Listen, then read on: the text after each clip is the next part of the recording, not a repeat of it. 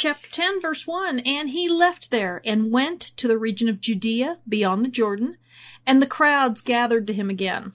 And again, as was his custom, he taught them. And Pharisees came up in order to test him and asked, "Is it lawful for a man to divorce his wife?" He answered them, "What did Moses command you?" They said, "Moses allowed a man to write a certificate of divorce and send her away." And Jesus said to them, "Because of your hardness of heart he wrote you this commandment. But from the beginning of creation, God made them male and female. Therefore a man shall leave his father and mother and hold fast to his wife, and the two shall become one flesh. So they are no longer two, but one flesh. What therefore God has joined together, let not man separate." And in the house the disciples asked him again about this matter. And he said to them, "Whoever divorces his wife and marries another commits adultery against her. And if she divorces her husband and marries another, she commits adultery." And they were bringing children to him that he might touch them, and the disciples rebuked them. But when Jesus saw it, he was indignant, and said to them, "Let the children come to me, do not hinder them, for to such belongs the kingdom of God. Truly I say to you, whoever does not receive the kingdom of God like a child shall not enter it." And he took them in his arms, and he blessed them, laying hands on them. So let's talk about the patriarchal Jewish culture of the first century and beyond. Well beyond. In fact, what you will find in the Talmud would shock you, and Josephus, and the apocryphal writings. Whereas the Hebrew scriptures are very egalitarian concerning women compared to, ancient Near Eastern culture, and especially in the Gospels and Epistles, meaning it recognized the inherent humanity of women in a world where women were considered property, as were children. Genesis 2 and 3, in the Eden account, recognize that in the beginning, woman was created to be man's equal partner, but that the consequence of the fall would be that he would rule over her. Nowhere is a man commanded to rule over her. The text clearly states that it is a consequence of their knowing good and evil, aka being to decide for themselves what is right and wrong. At the end of Genesis 3, we see the first fractured relationship between husband and wife, and in Genesis 4, between brothers. In the tale of Lamech, we see the beginnings of polygyny, which is a man taking more than one wife, clan warfare and feuding, but it all started with the rupture of the first and primary relationship of husband and wife. Human relationship, obviously. They were no longer allies, but trapped in a cycle of longing and conflict. She would naturally long for life as it was, with intact familiar relationships, and she would never have it. And he would exert dominance over her. No wonder, with such strife, that things went so haywire in the very next generation. Now, I've taught this previously, but we're going to come at it via a slightly different angle because it reads differently in Matthew.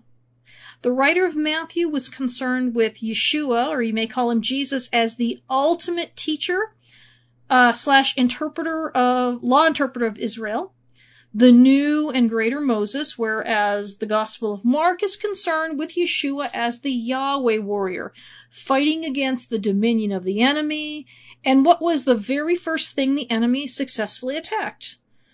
The man and the woman, through appealing to their desire to decide for themselves what was right or wrong, and that will enter heavily into this week's controversy dialogue. Oh, there's a word we have heard a lot since the beginning of, Mark chapters 2 and 3 with the controversy dialogues. Hello, I am Tyler Dawn Rosenquist, and welcome to Character in Context, where I teach the historical and ancient sociological context of Scripture with an eye to developing the character of the Messiah. If you prefer written material, I have 5 years worth of blog at theancientbridge.com, as well as my 6 books available on Amazon. including a 4-volume curriculum series dedicated to teaching scriptural in a context that in a way that even kids can understand it, called Context for Kids.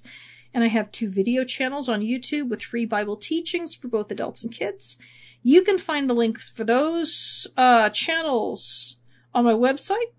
Past broadcasts of this program can be found at characterincontext.podbean.com, and transcripts can be had for most broadcasts at theancientbridge.com. If you have kids, I have a weekly broadcast now where I teach them Bible context in a way that shows them why they can trust God and how He wants to have a relationship with them through the Messiah, and that's Context for Kids. All scripture this week comes courtesy of the ESV, the English Standard Version, but you can follow along with whatever Bible you want. A list of my resources can be found attached to the transcript for part 2 of this series at theancientbridge.com.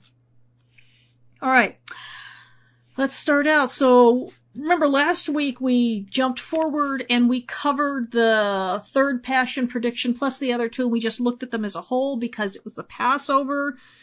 So if you're hearing this when it first airs, this is the week of unleavened bread. And this is a weird week of unleavened bread because when the Sabbath fell, first fruits is like a full week after the Passover. So that's kind of weird, but anyway, it's all good. Let's start with chapter 10. And he left there and went to the region of Judea and beyond Jordan, and crowds gathered to him again. And again, as was his custom, he taught them. So this is interesting. No one really knows for sure how long of a time period went by between the transfiguration at the beginning of chapter 9 and here at the beginning of chapter 10. Was the transfiguration near Sukkot? Was that the reason for the reference to setting up of tabernacles for Moses and Elijah? It's a popular idea in some circles, but I'm not really buying it. I think there is this natural tendency to want to make the Gospels more Jewish, which is unnecessary because they're totally Jewish. Ask any Jewish scholar and they will tell you that the Gospels and epistles are all sectarian Jewish writings. I think that in an attempt to really hammer home the fact that Yeshua is Jewish, people just grasp at any straw. But when we focus on trying to do that, we often miss what's actually there. Classic example is how no one in the Hebrew roots or Messianic Jewish circles actually seem to want to talk about anything in Mark 7 except for what is the definition of food. And I get it. I've been there. But it's not what Yeshua was even talking about. We miss that when we come in with an agenda from the outside of trying to prove Yeshua is Jewish. You go through the genealogies, Mark chapter 1 and Luke chapter 3, it's like, okay, he's Jewish, okay? There you go. So anyway, it's regardless of when, it's late winter, early spring now. Okay, when he's talking about this. And Yeshua was probably holed up somewhere for the winter months, teaching his disciples as time was running out and they needed to understand. So now they ventured south. Last week we had them in Jericho healing the blind man, and they will not return to Galilee until after the resurrection. We're going to be really heavy on the controversy dialogues, the second set for a lot of weeks here.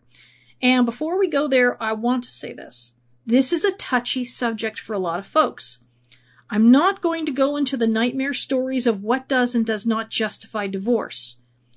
Yeshua is going to do here what he does and what he needed to do, which is bring people back to God's purposes and intentions and away from the very wicked mindset that plagued those times and even our times. All right?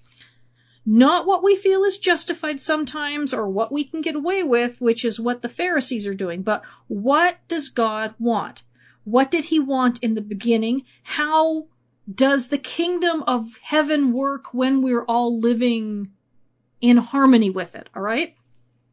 So, no defensiveness. We should be able to talk about this without people taking sides and saying, but, okay? This is like my 4th major teaching on this. I even wrote a chapter on it in my book, Sexuality, Social Identity, and Kinship Relations in the Bible. I don't feel that it is the unforgivable sin, and I don't see anywhere that God feels that way either. But the situation Yeshua is addressing here is incredibly wicked by anyone's standards, and we need to focus on that. So if you've been divorced, just put that out of your mind right now, and let's see what Yeshua is saying. All right? He deserves that.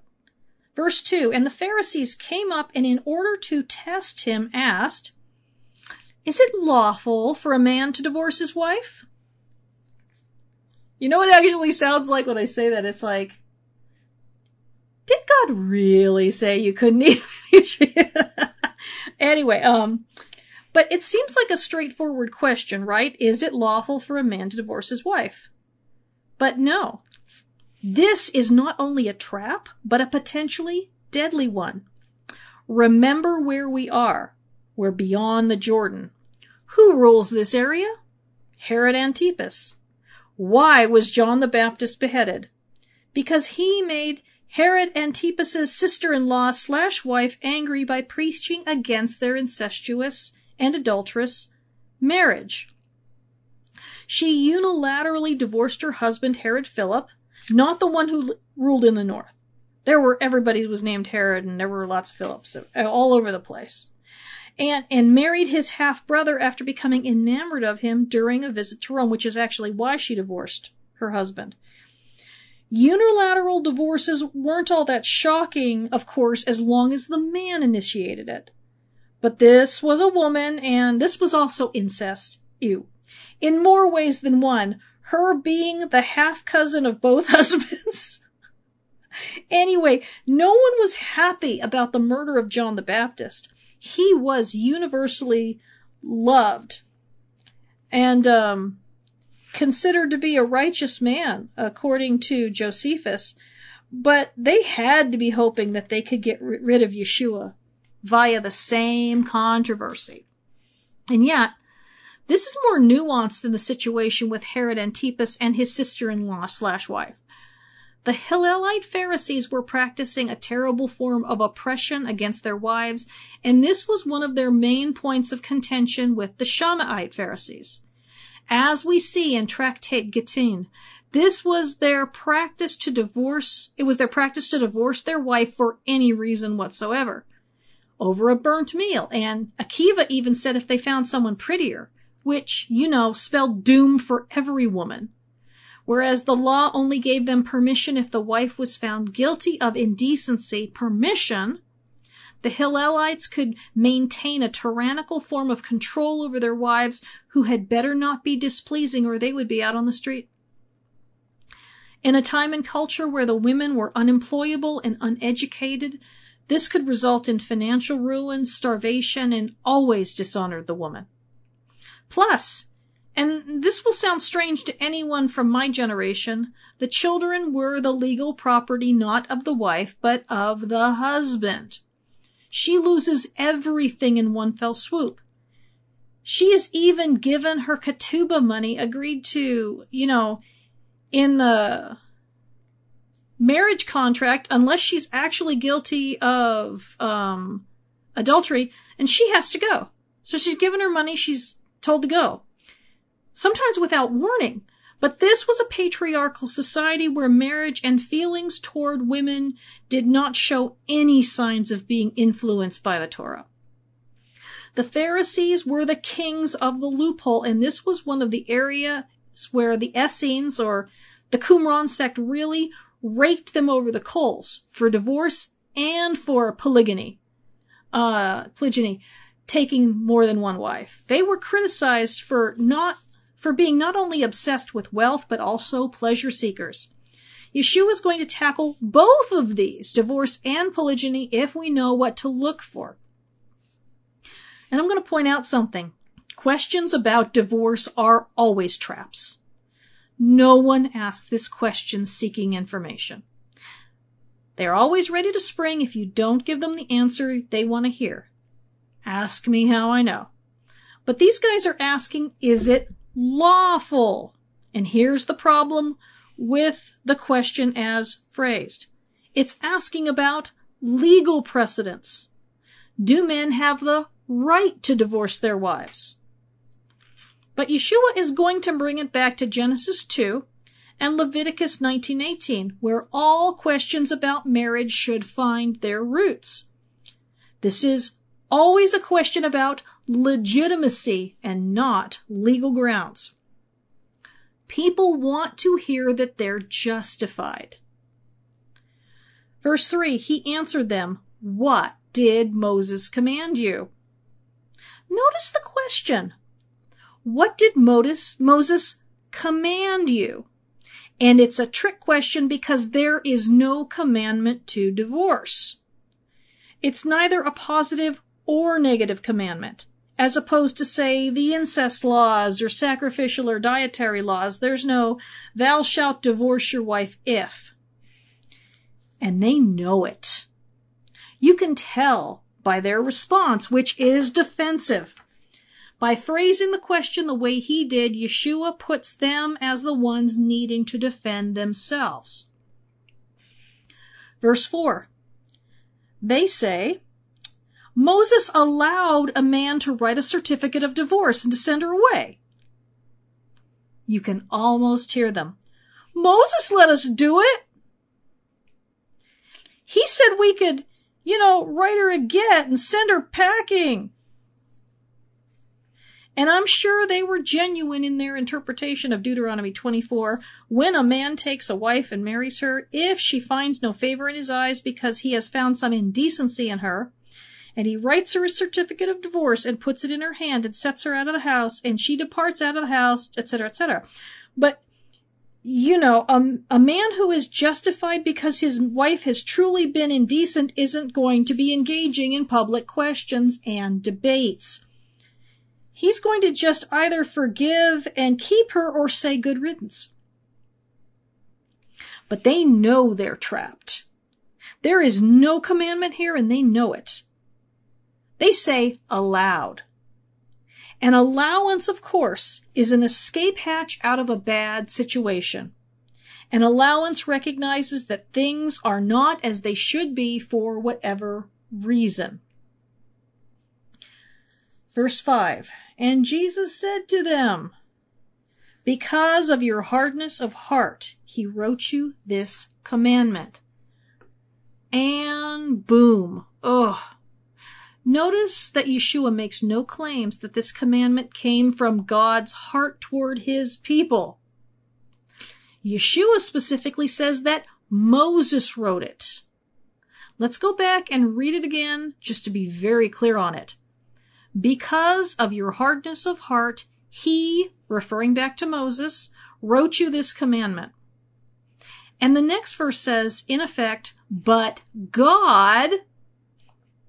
So they're really in a bad spot now. In the best of situations, divorce is allowed because of hardness of heart. And what does that even mean in this case? Hardness of heart in the case of indecency in marriage boils down to two things.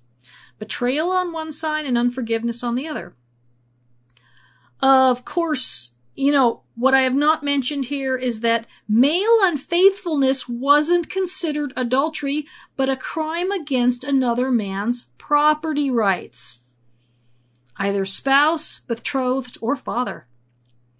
Women during this era were not considered to be or treated as fully human with rights to consider their husbands to be cheating skunks if they visited prostitutes or took a second wife.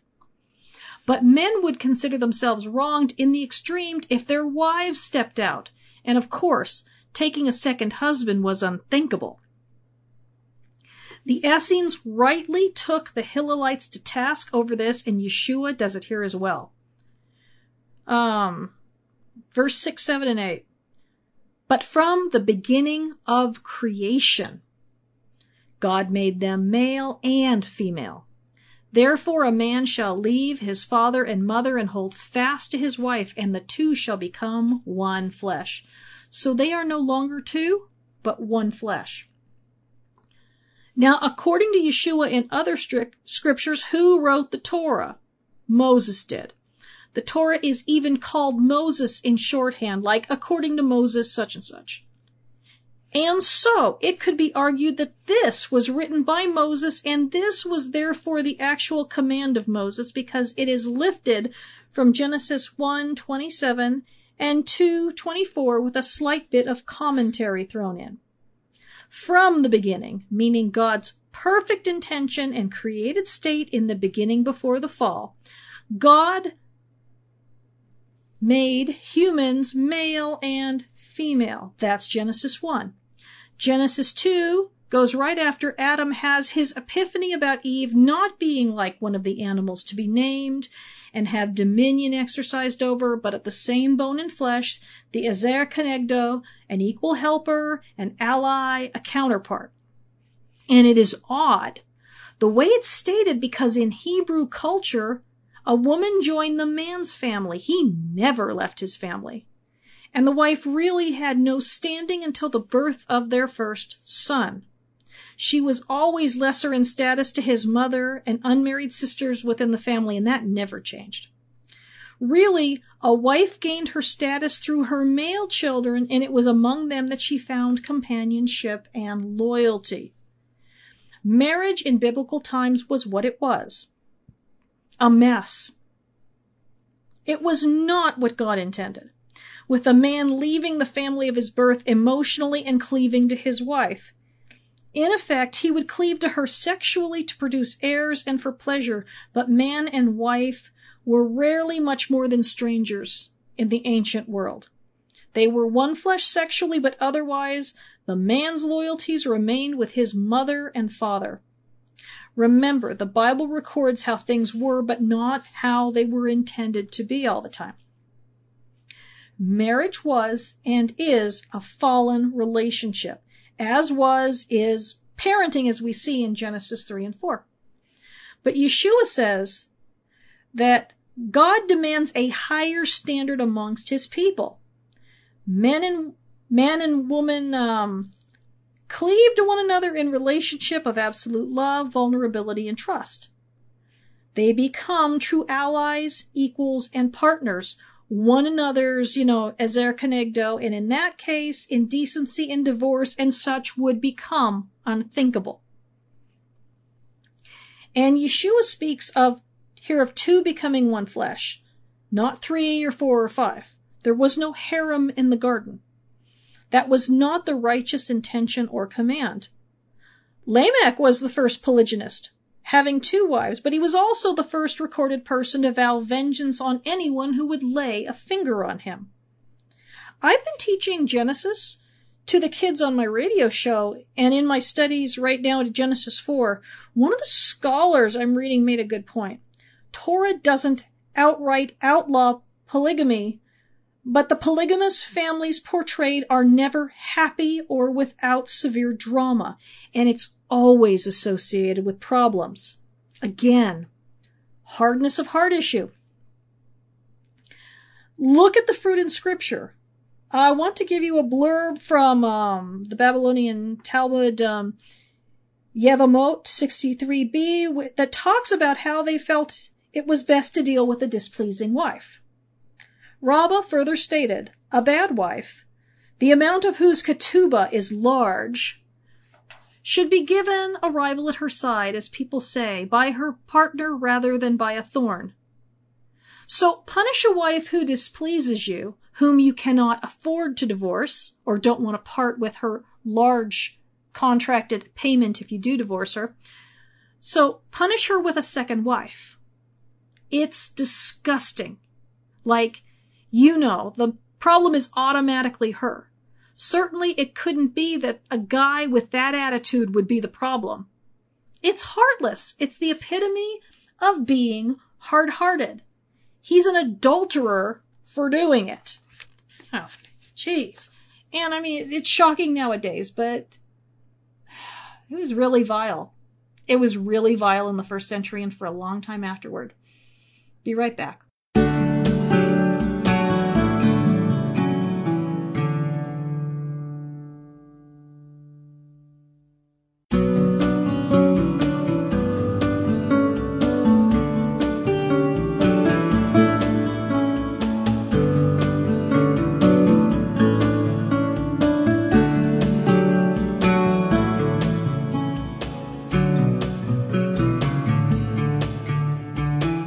this is Tyler Dawn Rosenhost, and welcome back to the second half of this week's Character in Context, which I gave the very unflattering name, Dismantling Oppression, Let Not Man Separate. Because we are talking about a very real form of oppression in the ancient world, and that was the ability, one, for a man to unilaterally divorce his wife, for any reason whatsoever, according to the Hillelite Pharisees, who unfortunately were the prevailing opinion in first century Judaism, because, frankly, when men are told that if they find someone prettier, they can feel free to divorce their wives, you know, in a culture like that, when they didn't even really consider women to be human beings, they're going to follow their nether regions and go ahead and do that a lot of times. And we also just talked about the fact that adultery was only considered to be a crime that a woman could commit against her husband. When a man had sexual relations with a woman who wasn't his wife, it was considered a crime against either her father, her betrothed, or her husband. It wasn't considered a crime against his wife, and that's ridiculous, but that's the way that they were looking at it in the first century within Judaism, and for a long time afterward, and for a long time before. If you look at the extra-biblical writings, like Sirach, and then afterwards in like the Talmud, this was not just winked at, this was endorsed. So, yeah, pretty horrifying.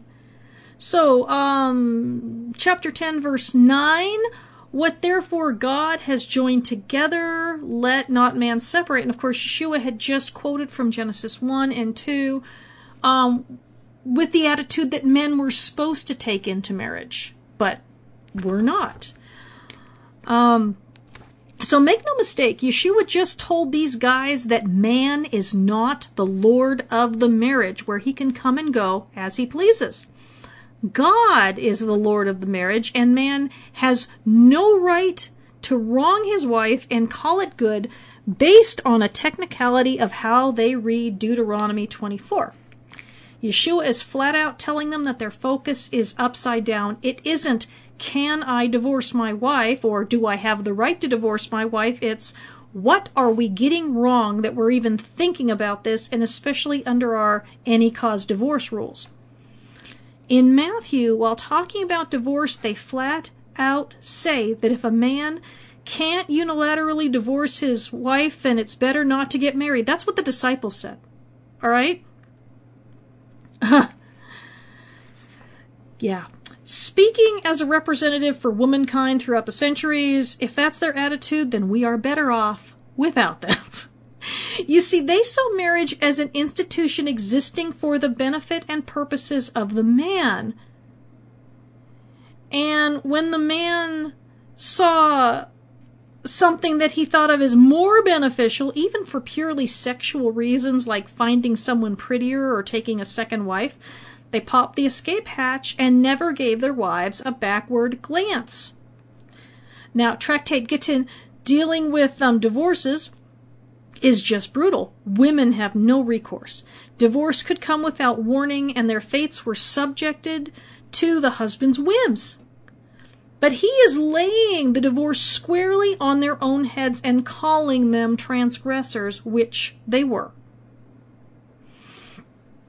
It was horribly oppressive. A happily married woman, or so she assumed, could lose her husband in an hour, and her children and everything. If she failed to find another husband before her ketubah money ran out, then she would be destitute. And we ladies all know that there is always someone younger and prettier on the horizon. Marriage is an act of absolute trust. Yeshua is stating that God has joined them with their wives, and they should be loath to divorce them. It is a last resort when the marriage covenant is shattered, and not a matter of convenience.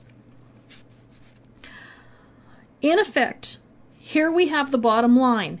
If the marriage is holy, meaning no adultery, no destruction of the covenant by either partner, no indecency, no actual abuse, then divorce is unsanctioned by God. Verse 10, and in the house, the disciples asked him again about this matter. Now, we've talked about this before. When you respect someone, you never ask them questions in public for fear of shaming them and causing them to lose face. This is honor-shame society rules. Matthew, as I mentioned before, gives the details of their shameful objection, / question, but Mark is more concerned with restoring Eden and the second Exodus that is underway, out of sin and death, and this was a huge sin issue during those days and for a long time afterward. But the congregations of Messiah adopted a no divorce, no unfaithfulness, no betrayal attitude that set them apart not only from the Hillelite Pharisees and, by extension, most of the Jews during that time, because, people look for excuses to do what they want, and they rarely go with the rulings that deny them a hot new young chick. But also the larger Greco-Roman world they'd be at odds with. I mean, if you read works like Sirach, Ecclesiasticus, it's the other name for it, and Josephus and the Talmud, it doesn't speak kindly of women or in any sort of egalitarian manner with the exception of Beruria. They were property. So were children. Men didn't experience loss. That was for lesser beings like women and children. So, look at Yeshua on the other hand. He had women followers. Women could sit at his feet and learn from him. The first witnesses to the resurrection were women. 20% of those named by Paul as leaders in the early church were women, including apostles, teachers, prophets, and deacons. Women were expected to prophesy and contribute in the early congregations. They were benefactors, etc., etc. Unheard of in the ancient world. Well, not the benefaction thing. That was well known. Now, although, we do catch glimpses of it, in Miriam, Deborah, Yael, and Huldah, so the Hebrew scriptures were not being faithfully brought into the first century. Verse 11, and he said to them, whoever divorces his wife and marries another commits adultery against her. I call this thou shalt not have the upper hand commandment, all right? This was shocking, as I alluded to before. Men in honor-shame societies were expected to be aggressive, physically, verbally, politically, professionally, and sexually. If you asked a man of that era, or even up until modern times in the Western world, it was expected for a man to behave in a manly fashion, and manly meant everything that Yeshua stood against. Revenge, domination, the lording of authority, ambition, sexual promiscuity, etc. Getting honor / reputation at all costs, no matter who pays the price. They didn't hear this the way we read it now because we live in a culture where, of course it's adultery when a man cheats on his wife, but as I mentioned before, in that world, you weren't sinning against your wife by cheating or taking another wife through frivolous divorce and remarriage in their mindset, okay? You were, however, sinning against the man who was her husband, betrothed, or father. This woman belonged to someone. She had no rights to expect faithfulness from her husband. Do you think that David's wives were thrilled that he kept marrying more women? Leah and Rachel's relationship as sisters was shattered. There were accusations between them, according to Scripture. Leah accused Rachel of taking her husband. Rachel wanted sons in order to triumph over her sister. Neither one had any say in Laban's or Jacob's plans. No one cared what they thought. But here, Yeshua says that if a man divorces his wife and takes another wife, he's actually guilty of something he didn't think he could possibly even be guilty of. After all, he wasn't violating another man's property. He observed all the legalities. She came home one day to a divorce decree, or one was delivered to her along with her money and orders to vacate the premises immediately and leave her children behind. In the eyes of these Pharisees, all the legalities were observed, and so Yahweh had to give his stamp of approval. I call it the difference between being a moralist and a legalist. Any child of an alcoholic who would look down on a cocaine or marijuana user can relate to this. Oh wait, you guys mostly don't live in Idaho. It's still illegal here, marijuana, so stick with me, okay? Now, you can be an alcoholic and feel good about yourself because you aren't breaking the law. But people who use illegal drugs are criminals, and so you are better than they are, even though you are just as impaired and damaging your kids just as much. I mean, if your kid needs to go to the hospital and they can't depend on you because you're high, it doesn't matter to them if it's because of booze, weed, or coke. But to a legalist, it matters. Legal is okay no matter how messed up the conclusions are. Like here with the any cause Hillelite divorces. But Yeshua says the man who does this is sinning against his wife, not against another man. This was revolutionary. Yeshua has, in effect, legally elevated the wronged wife to the status of any other man. Verse 12. And if she divorces her husband and marries another, she commits adultery. And of course, because Yeshua always presents women and men on equal footing, sauce for the goose is sauce for the gander. But there is more here because he's actually broaching the possibility that a woman can even do this. During this era, only rich and powerful women like Herodias could do something so scandalous. They would need to be independently wealthy. Although the Pharisees did have a loophole, a woman was permitted to make her husband miserable in order to secure his divorcing her. I doubt it happened often, unless a woman had other prospects or unless she was already really, really miserable. Very few women would be stupid enough to do this if the husband wasn't violent. Again, the brokenness here is heartbreaking. Yeshua is egalitarian, but he doesn't favor women over men. He favors the oppressed and vulnerable over those who oppress and are in charge. In this case, the men had all the power. I wonder what he would say today. How much would be the same and how much would be different if he told this to us? Now, I want to add one more thing. What was the purpose of the get, the divorce decree? It served the purpose of allowing the woman to marry again. According to Josephus in Antiquities 15:529, women were being forbidden to remarry unless they not only had the divorce decree, but also their ex-husband's permission. So if he's like, well, I don't want her, but I don't want anyone else to have her either, then she's stuck for life. In the ancient world, men often had that kind of absolute ownership over women for life. The get allowed by Moses was proof positive that she was divorced and eligible to take another husband, so she would not be accused of having two husbands at the same time. He couldn't come back and say, whoa there, I don't know what she told you, but this is my wife and you've wronged me. It could be very dangerous. Could result not only in the woman's death, but also clan warfare. Again, hard-heartedness. Verse 13. And they were bringing children to him that he might touch them. And the disciples rebuked them. Oh, thank goodness. And changed the subject. That was really unpleasant. So let's talk about children, whose legal status was dwarfed even by that of women. Women had it good compared to children, okay? And I need to point out that if the disciples were the age most scholars seem to think they are, they were barely what we would call adults anyway. So anyway, as though Yeshua had never taught them before about their ambition problems and their super secret cool kid club mentality and whoever exalts himself will be humbled and all that jazz. Here they are, abusing their supposed authority again. Children, by the definition, were the least of these, until just recently, historically, they're being rebuked and shooed away as though they are beneath Yeshua's notice. But again, the disciples will find themselves publicly rebuked in front of those children and their parents. Oh boy.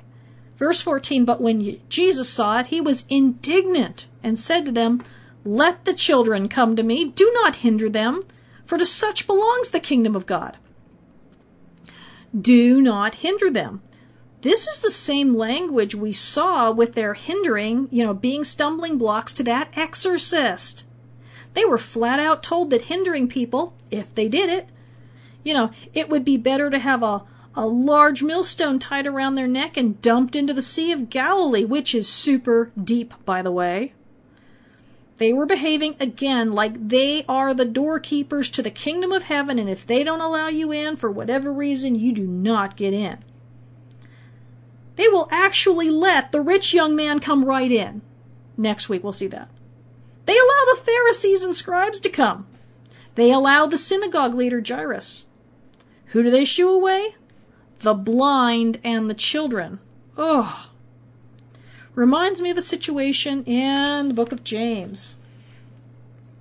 Chapter 2, my brothers, show no partiality as you hold the faith in our Lord Jesus Christ, the Lord of glory. For if a man wearing a gold ring and fine clothing comes into your assembly, and a poor man in shabby clothing also comes in, and if you pay attention to the one who wears the fine clothing and say, you sit here in a good place, while you say to the poor man, you stand over there or sit down at my feet. Have you not made distinctions among yourselves and become judges with evil thoughts? Listen, my beloved brothers, has not God chosen those who are poor in the world to be rich in faith and heirs to the kingdom, which he has promised to those who love him? But you have dishonored the poor man. Are not the rich the ones who oppress you? The ones who drag you into court? Are they not the ones who blaspheme the honorable name by which you were called? Ow! Yeshua repeatedly warns them that those who are great in the kingdom are generally not those who are great in this life. He's forever having to deal with their ambitions and their expectations of worldly glory and authority. As they near Jerusalem, it has to be becoming more and more disheartening for him that they still don't get that his followers after the resurrection will largely be the very people the disciples are despising. What does he say in verse 15 here? Truly I say to you, whoever does not receive the kingdom of God like a child shall not enter it. And I've taught about this before too. Last year when I did a 2-part series on the little children. It was 2 of the first things I taught, actually, because you got to get rid of some of the modern baggage about how children are perceived in order to understand how it would have been perceived by that audience. Because people often make this to be about needing to be innocent, but no one in the ancient world had any illusions about children being inherently innocent or sin-free or anything like that. What children do have over adults is a willingness to just accept a gift without question or suspicion. It's also why it's so easy to take advantage of kids. Offer them something, and sometimes even when they've been trained to say no, they will still accept it. Their desire for a gift overrides their sensibilities. Now, when the disciples see the blind beggar or the child or the woman, they see someone with nothing to offer, according to their idea of the kingdom, but Yeshua simply sees people who will accept it gladly, knowing they have nothing to offer. What the disciples see as a liability, Yeshua sees from the vantage point of his upside-down gospel. He sees people who will come in with absolute loyalty, knowing that they haven't earned it because they have nothing in that culture to earn it with.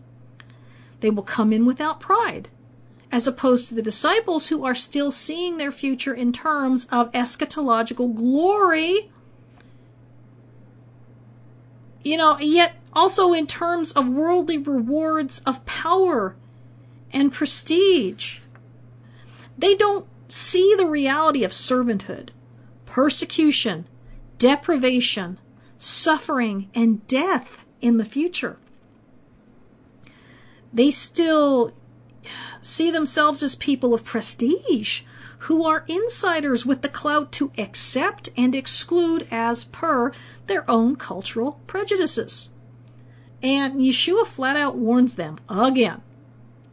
that unless they receive the kingdom as people who can see it as an unmerited gift, they won't be able to enter in at all. They're going to end up like Judas. Okay? Verse 16. Remember, he's still warning Judas, okay? He's still warning Judas. I think he knows exactly what's going to happen, but I think he, at the same time, out of love, you keep warning, okay? Verse 16, and he took them in his arms and blessed them, laying his hands on them. And as if all that rebuking wasn't bad enough, Yeshua takes the children in his arms and pays attention to them. He blesses them. He actually lays hands on them just like he would an adult and treats them like fully realized human beings. You know, Yeshua sees equal worth in all human beings. It's a theme we see in Paul. No Jew or Greek, no slave or free, no male or female, and I could add, no child or adult. Yeshua is no respecter of persons in that he sees the person and not the labels or the gender or social status. That stuff's important to us, and we kind of inflict it on the text without really reading the text and challenging ourselves on that. Now, I want to say something before we close out. I'm really disturbed at the propensity of people to read the hard commands of Yeshua and to go to the Torah and the prophets looking for a loophole as to why he didn't really mean what he said. Yeshua, throughout this, he's been overturning a really messed up interpretation of the Torah. And that's the problem with the Torah. It isn't internal. It's external. External ordinances will always be toyed with for good or for bad to satisfy our agendas, our desires, our lusts for sex and power and wealth and whatever we think that we need or deserve. But Yeshua, according to Hebrews, is the final revelation of God. If he says something, I would rather take him too seriously than dare to proof text him. For those of you who don't know what proof texting means, it is searching the Bible for positions that will support our position while ignoring context and also ignoring the verses which don't support our position. There are times when we can look for the context of what he is saying, and that's fine. We need to do that, okay? But we should never outright negate his words just because they are hard. Sometimes we have to go to other places in the scripture to say, well, what is he talking about when he's saying this? Because but that's not what I see people doing. His kingdom is not like this world, and so we should be very fearful of elevating any revelation through any mere human above his words. Okay?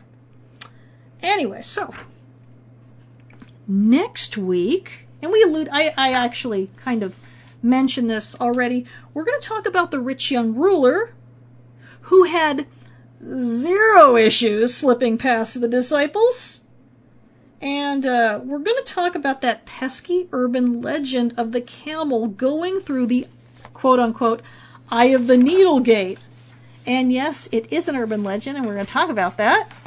And I might even talk about how you can figure out for yourself, start thinking about, you've heard something, is it true? And boy, we're going to do that when we talk about the triumphal entry too, because there's a very popular urban legend in Hebrew roots and Messianic Jewish circles that neither I or my friends or anyone I've ever talked to has been able to come up with a source for, but it's one of those things that sounds good, and so people say, well, wouldn't this be cool if it were true? And they teach it, and all of a sudden it's considered to be the gospel truth. Anyway, so next week, Rich Young Ruler. I will see you then.